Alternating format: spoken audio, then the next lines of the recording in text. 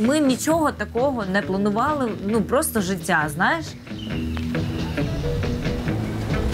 Жили, радувались, наслаждались життю. Я мріяла про те, щоб закінчити університет, відкрити свою кондитерську. Мечтали куди-то поїхати, щось увидеть. Жили своє спокійне життя і намагалися не дуже псувати своє життя поганими новинами. Знаєш, впереді якась пустота.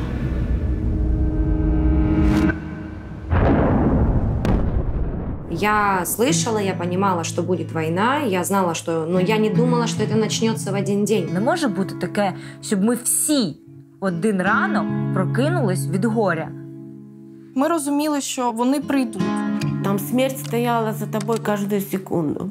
Вперше в житті я відчула себе в своєму місті дуже-дуже небезпечно. Я просто збирала речі і не вірила в це. Я їхала від кордону, просто ридала 4 години. Мені було соромно, мені було ніяко, мені було противно за себе. Чи я слабка залишитись, чи я маю на це право? Чому я їду і що я буду далі робити?